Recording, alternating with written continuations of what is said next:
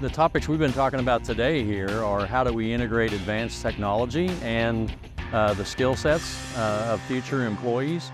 And it's just critical that industry partner with the educational institutions around our state. Today, kind of what I took away from more than anything else is the connection that the vocational and the trade schools have with the kids, and how we need to make that more attractive to the kids that are moving into that type of work environment. For us, we've been really made a huge emphasis on workforces 2018.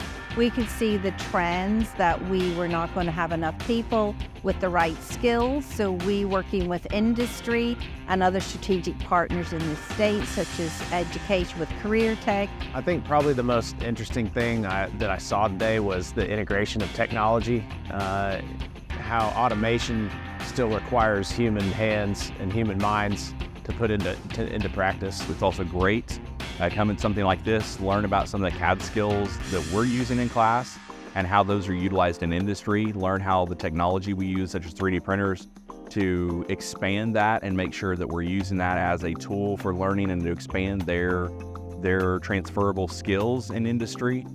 So it's great to be able to make those connections, to come to an event like this and see that. That we make it interesting for the kids, that we show them what manufacturing is now and how they can get into that. It's not a dirty, sweaty, nasty job like it was. It's a very, very heavily tech-centered industry now. If students can obtain pre-engineering or trade skills while in high school, that gives them a competitive advantage against other candidates, and we would welcome that. And that's a head start in the workforce that we have here.